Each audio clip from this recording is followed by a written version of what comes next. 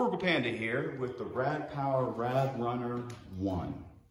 Today we're going to talk about pet peeves, negatives. Not really too many. I love this bike. It's a blast. Wish I don't have the battery in it right now.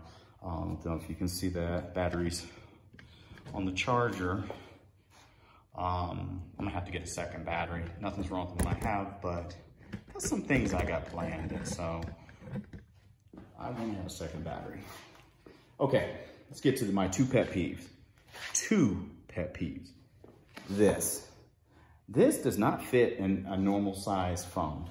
It'll fit this cheap Nexus that I use for testing purposes for my mount, because I had to buy a mount because this doesn't fit in my real phone, which is an iPhone XR. So if you got an iPhone 11, you got anything, most people have phones now over 5 inches, 5'5" at minimum a lot of times anymore.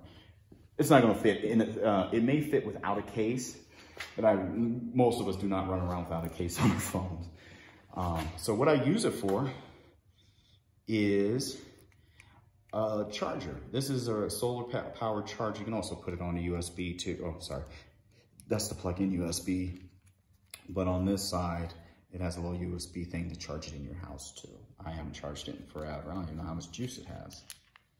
Let's see, 4 bars.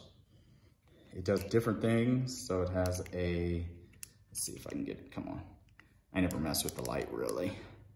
I could use it in a bind if I really remembered how to use it.